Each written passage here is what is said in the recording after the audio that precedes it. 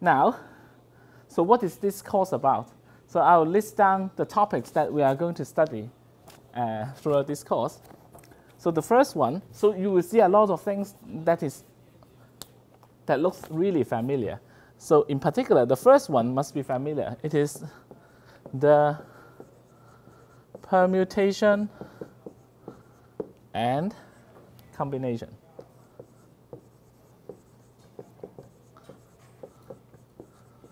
So this is about combinatorics. We will talk about counting. Okay. So the second topic that we are going to talk about is generating functions.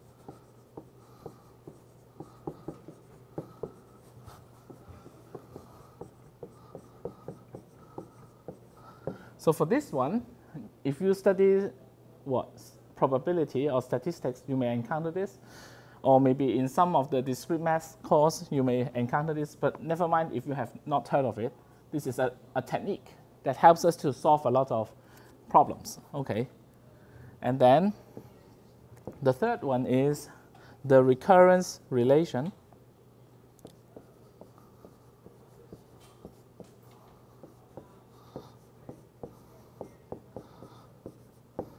So recurrence relation is like what? Like you have seen recurrence relation before.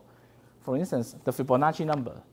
So it is 1, 1, 2, 3, 5, 8, 13, blah, blah, blah.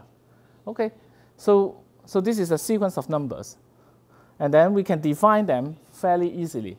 So we can first define, the first number in the sequence is 1, and the second number of the sequence is also 1. And then we can further define a rule that generates the number after that. So for every number that you have not seen, the next term must be equal to the sum of the two previous terms. Okay? So we are defining something based on the past. So in that case, this is the meaning of recurrence. And then this is the relation that talks about the relationship between the terms in the sequence. And then you're defining things based on itself. So this is something called recurrence relation. And actually, throughout this course, we will see that these three topics, they are highly related. Okay? So this is the first part of the course. And the next part, we will talk about methods of proving.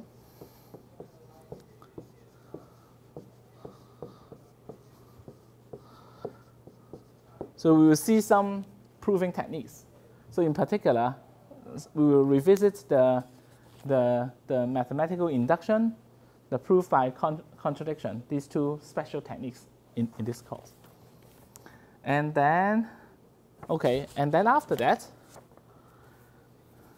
we will talk about some very basic number theory.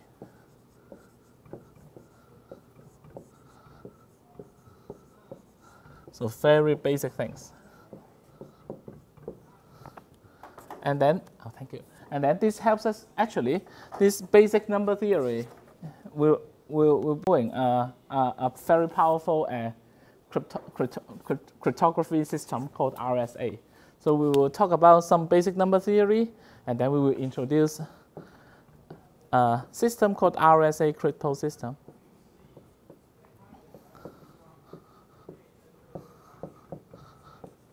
This system is very powerful, but also conceptually easy. So I think everyone here should know.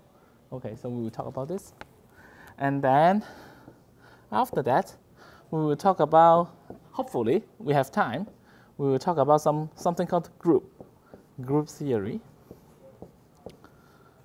So group theory, we are also talking about basic things there. So group theory is a topic from algebra. And then it is a topic from abstract algebra. So we will talk about relationship between things. Okay, so we'll talk about this later. And finally, really, if we have time, normally we don't have time, but if we have time, yes.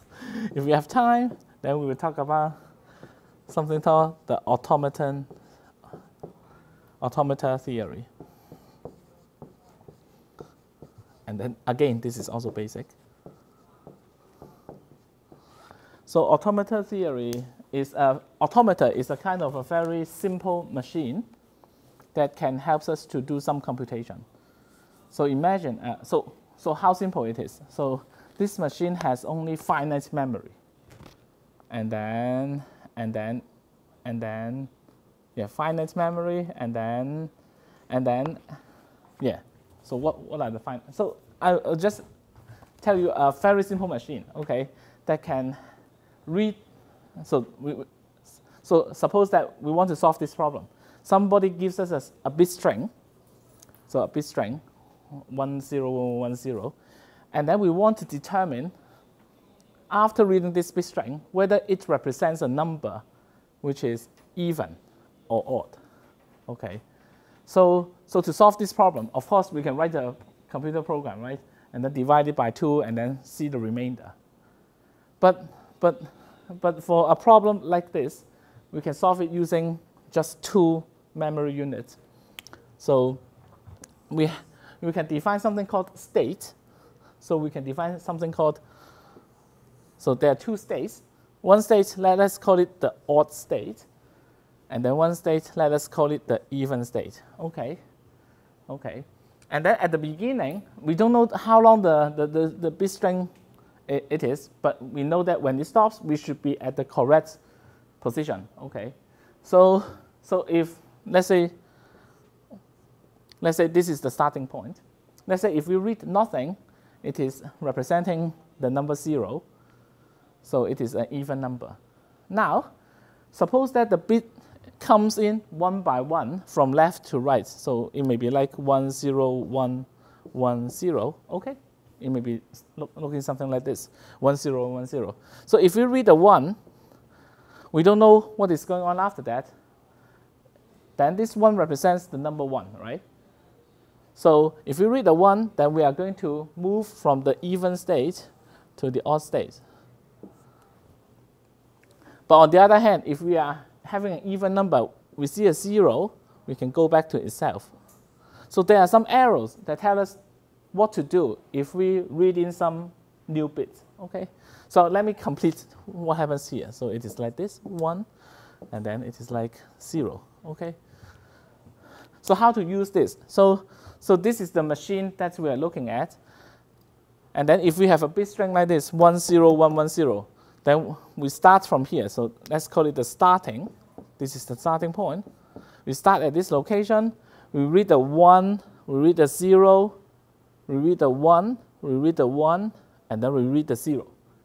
And after that, we are ending at this position. Am I correct? And then it correctly tells us that this is an even number. Of course, we are so clever that to check whether a number is odd or even in bit string, we just look at the last digit. But this is so simple. This is a problem like this. Okay? Okay? So automata theory will look at machines that is very simple, so simple that it has only finite number of, we call it states, memory, and then there can be some arrows between the memories. Okay, we call it the transitions, and then we want to know what kind of problems can this simple machine solve. Okay, we can solve a problem like this. Check whether a number is odd or even. Okay, how about checking whether a bit string is a multiple of 5? Do you think we can do this or not? So you have a bit string, right? So you have a bit string. Let's say this is like 101. Okay. 101 represents the number 5. And then if we see this bit string, we should say yes, it is a multiple of 5. And how about this one? 1010. Okay, of course, this is also okay because this is 5. This is 5. You have a 0 after that, so it is 5 times 2. So this is 10, and then we also say yes. Is that okay? But it can be something like very strange. Maybe 1111. So what is 1111? 111 is 15. So 15 is also a multiple of 5, and then we should also say yes. Okay. So is it possible to design a machine like this that has finite number of this state and then checks whether a number is a multiple of 5 or not? If you think yes, could you please raise your hand? If you think no, okay, yes. Okay, if you think no, could you please raise your hand? Okay, good. So the answer is yes, okay. So this is quite amazing, right? So we are talking about bit strength, but this is about multiple of 5, okay. But, okay, it looks difficult because it is bit strength. It looks like there is some kind of conversion. This is a binary system. This is a divisible by 5 system. So this is a little bit different, but it can do. But on the other hand, okay, so how about this another problem? So is it possible, so just wild guess, okay. So is it possible to check, okay, whether the string, so it's still always, let's assume we are only looking at binary string. Is it possible to check if a string is always beginning with 1 and then ending with 0? So it looks like 1, 0, 0, and they have the same number of 1s and 0s. So this is like 1, 1, 1, 0, 0, 0. Okay, because 3 1s and then 3 0s. And then 1, 0, 0, this is not okay because it has 1, 1 and 2 zeros. And then 1, 0, 1, this is not okay because this is not in the correct format. We need all the 1s and then all the zeros. Is that okay? So we would like to have strings like 1, 0. So it is okay. 1, 1, 0, 0, okay. 1, 1, 1, 0, 0, 0. This is also okay. Okay. So we want to design a machine as simple as this one that has finite, okay, maybe 1,000 or 10,000, but finite, a fixed number of this kind of memory and then arrows. And then we can check whether the string is like in this form. Do you think it, so we like only strings that is in this form. 1, the k number of 1s, and then 0k. So 1k times and 0, 0, 0k times. So I write it as 1k, 0k. Do you think we can, so this is, if we have a computer, this is very easy, right? You can write a program that is very easy, okay? How about this one? If we have a machine like this, do you think we can do that? Let's wild guess. Yeah, you haven't heard of this before, right? So just a guess. If you think this is possible, could you please raise your hand? Okay, good. And if you think it is impossible, could you please raise your hand? Okay, let me tell you the answer. Amazingly impossible. So this looks very simple, a simple problem, but it is impossible. So this topic is usually the what? The introduction to computation theory. So I don't know whether we still have a course like this, but for computer scientists, theoretician, we want to know, okay, if we have a model like this, what is the power of this model? How many problems can we solve? So we can have automata. So this is a simple thing. We can have more advanced automata. So we have automata with something else that is helpful, like what? Like we can have a stack with the automata together, an extra stack. In that case, we can solve more problems. Okay, so the matching case, this matching 1s and 0, automata, you cannot solve it. But automata with a stack, you can solve it. But there are still some problems that you have a stack and automata, you still cannot solve it. But on the other hand, you can write a program to solve it, right? So what is so special about your program? Your program can have memory to use. So it's like this. The memory is here. And then you have a hard disk, a disk that helps. So memory with a hard disk is so powerful that it captures all the computers that we use nowadays. So there is a special name for this one. This is called the Turing machine. Okay, so if you learned more about this computational theory, the first thing you probably will talk about is automata theory, and then more, and then Turing machines, and then, but still, there are also problems that your computer or any computer cannot solve. Okay, so this is the discussion of this one. So I'm telling you a lot of things this one because for very high chance we are not going through this in the course. Okay, I hope we can talk about this. Okay, so these are the things that I'm intending to talk. And then, so all of these things actually it is just math, but they have practical applications corresponding to it.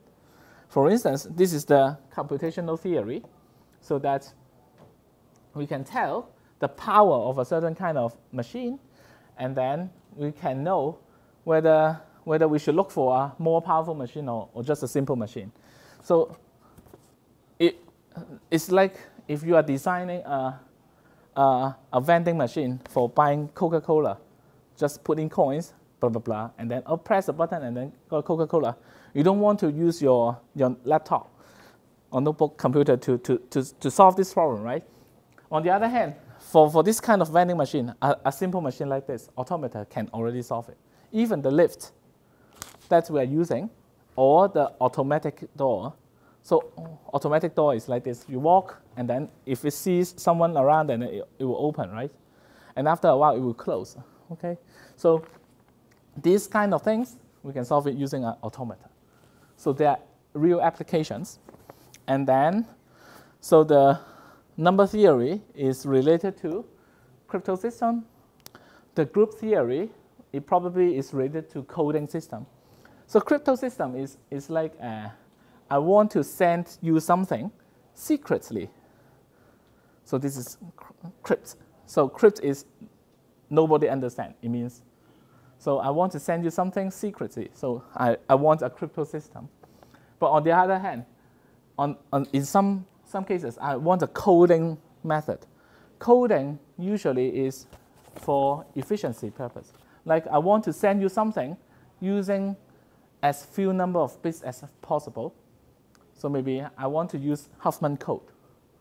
I want to send you something over a network which is very noisy. There are noise.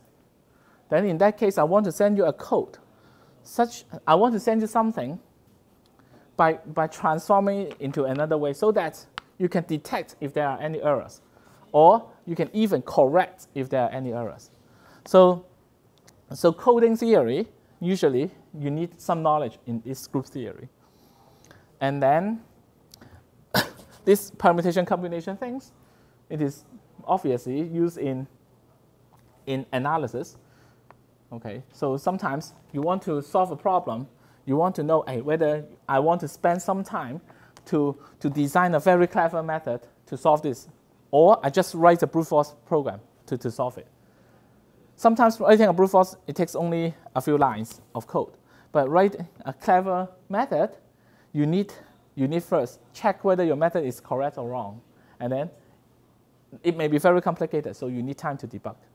So the ability to find out whether the problem that you are handling is complicated or easy enough for your computer to solve it, then you rely some kind of counting techniques so that you know the problem size that you're looking at. So these are the things that hopefully this will be useful to you in your research. Okay.